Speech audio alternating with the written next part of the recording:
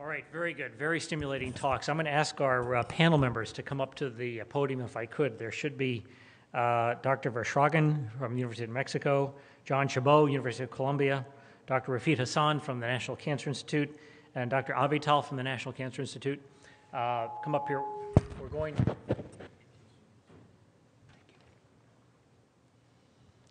going to present a couple of unusual types of scenarios that occur in the management of individuals with malignant peritoneal mesothelioma, and then I'm just going to ask our panel members to give us their thoughts in terms of, what are the important considerations on how you manage these issues.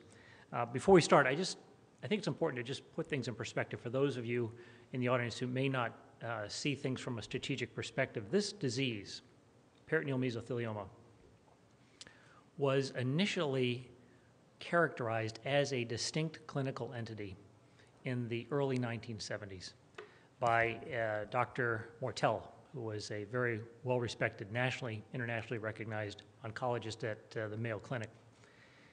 And about 15 years later, Dr.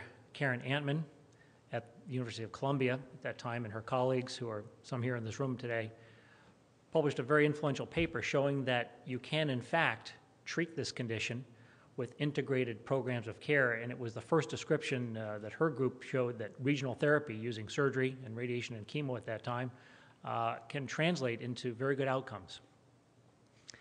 It was in the 90s that this approach of cytoreduction with intraperitoneal chemotherapy really became a much more accepted practice in individuals, with the suspicion that this was a particular group of individuals who could benefit from this type of an approach.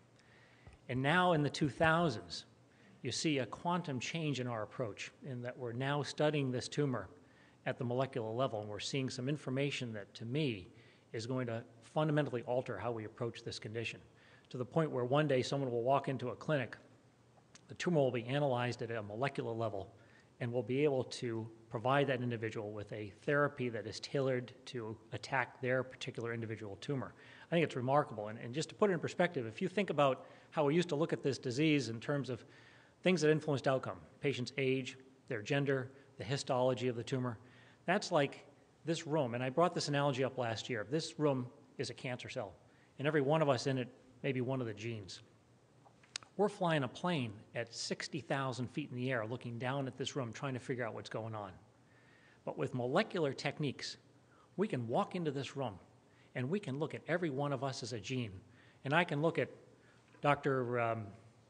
Hausner right there and say, he's the culprit, he's the bad guy, you're out of here, okay? And that fixes the problem. It's an incredibly powerful tool, so I'm very excited about the future direction with this research that we've heard about today.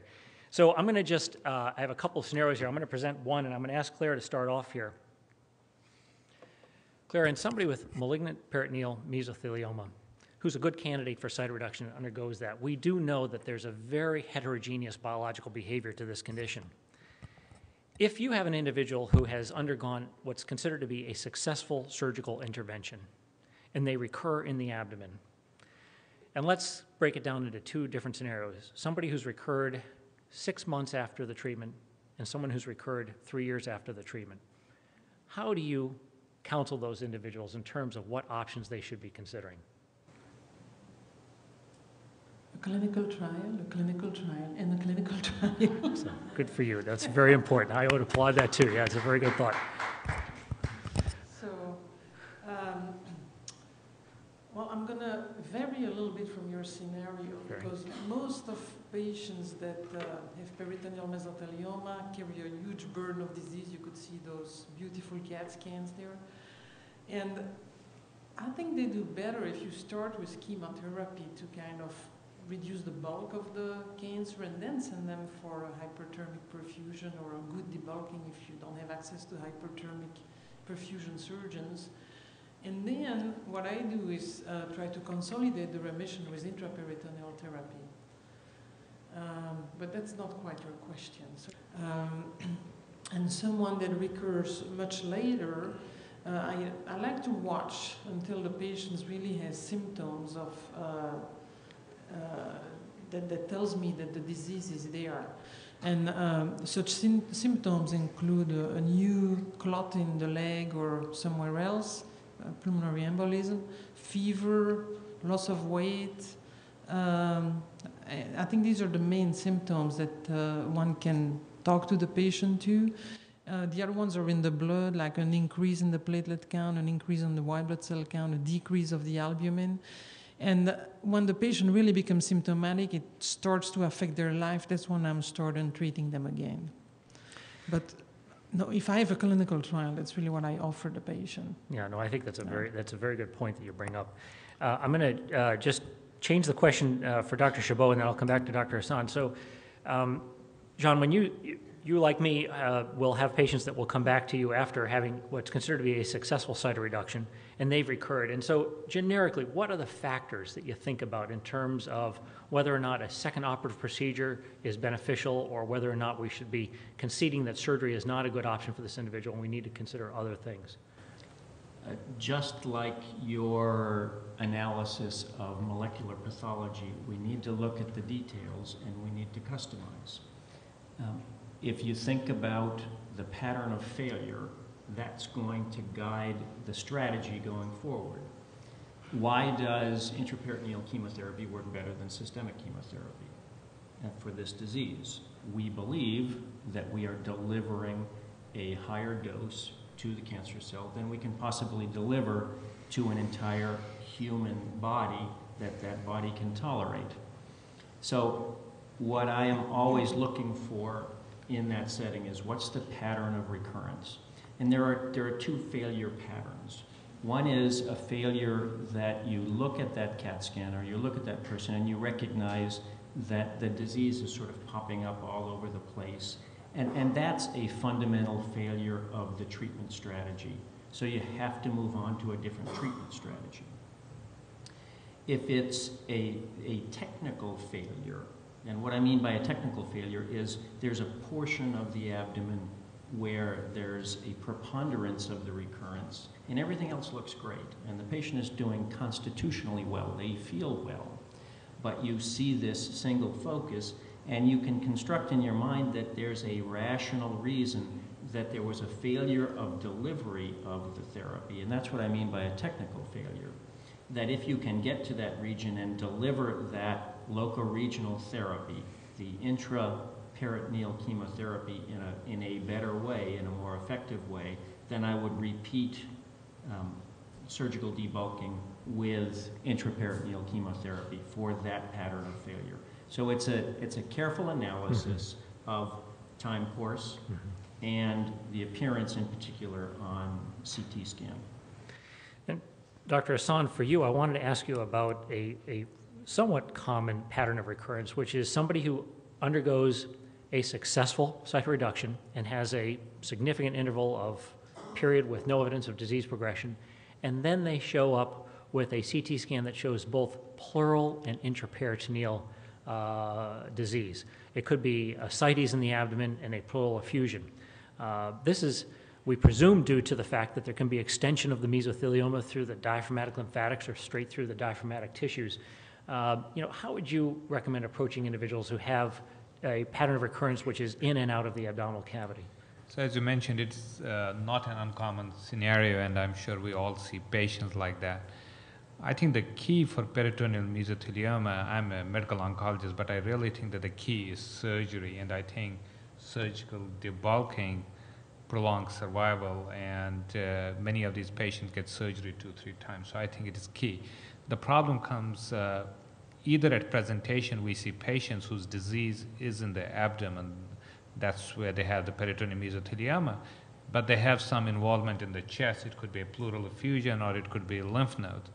So the traditional thinking for other tumors would be that this is stage 4, it has gone outside the abdominal cavity, and therefore it doesn't make sense to be aggressive in the abdomen.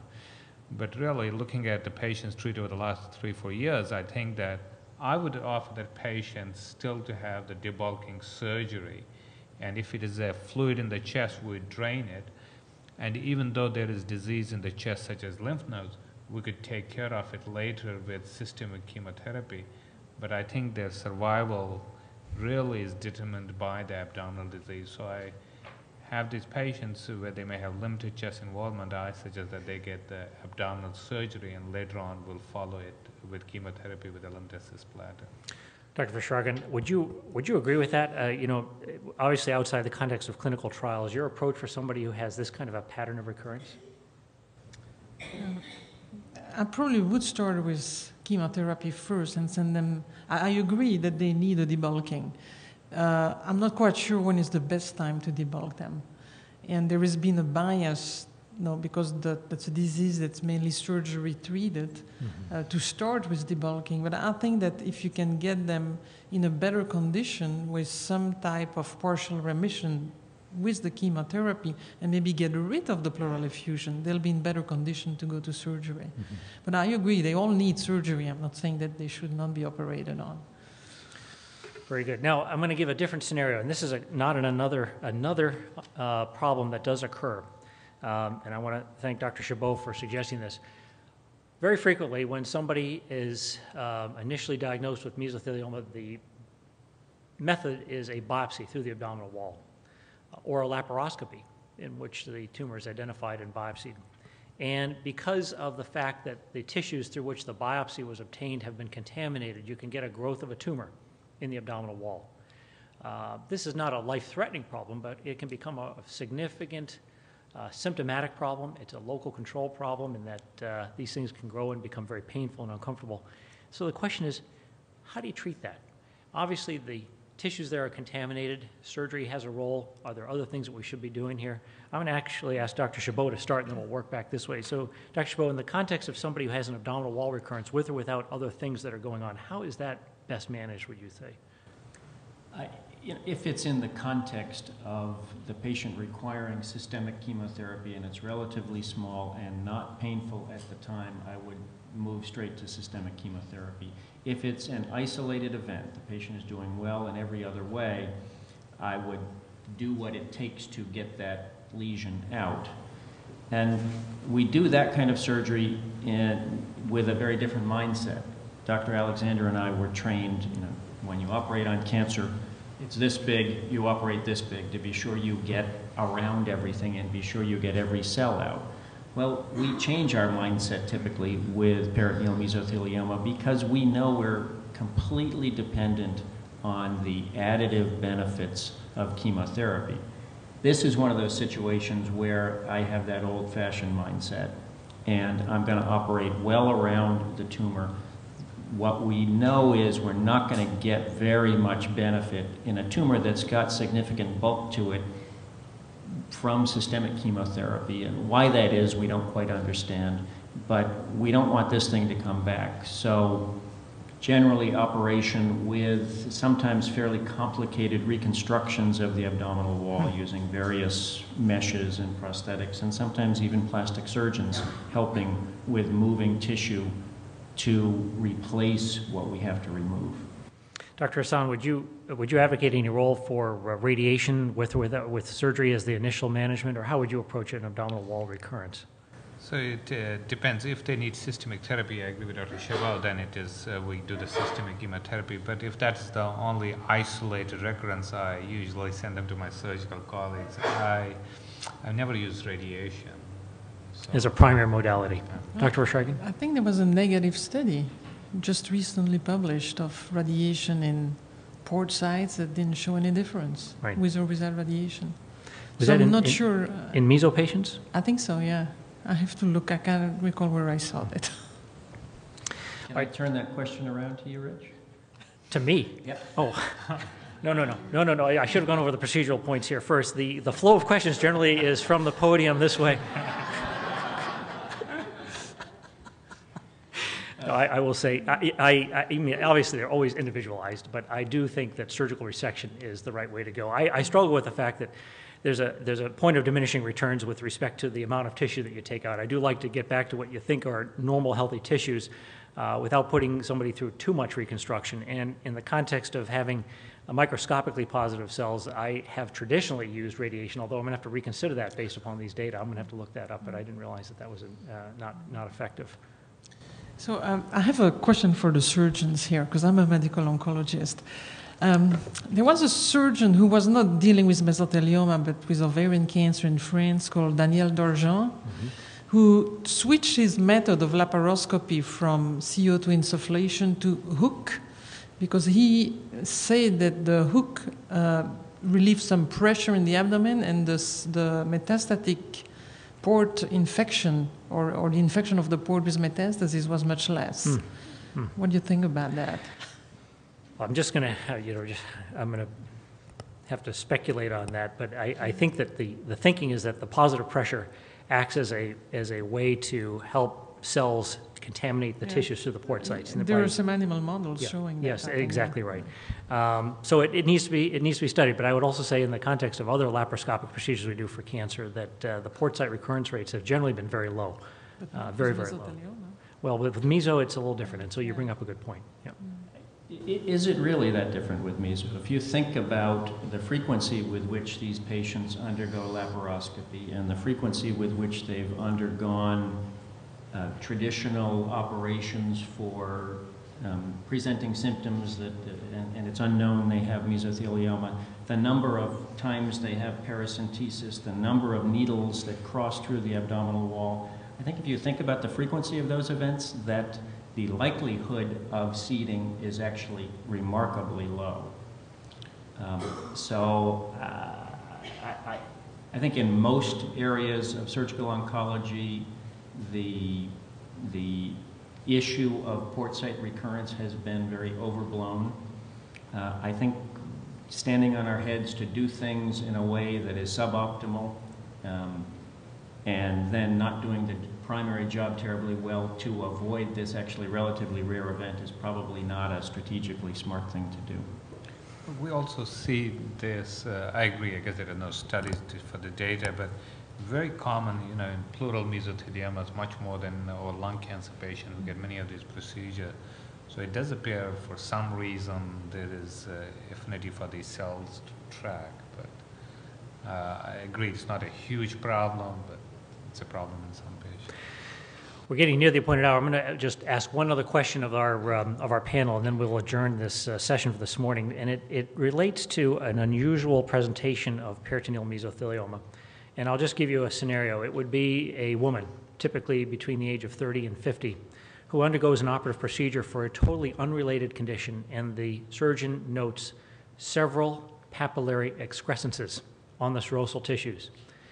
He or she biopsies one of those, and it comes back as a well-differentiated papillary mesothelioma. So we're faced with now an individual who's undergone an operation for an unrelated condition, who has an incidental finding of a few of these excrescences in the peritoneal cavity being interpreted as a well-differentiated papillary mesothelioma. Dr. Vershragen, how do you approach that problem? Well, it really depends on the pathology report. If it's just, first of all, I would send them, depending on what the problem was for which they went to surgery, we send them to a very good CAT scan to make sure that we can or cannot see any disease left over.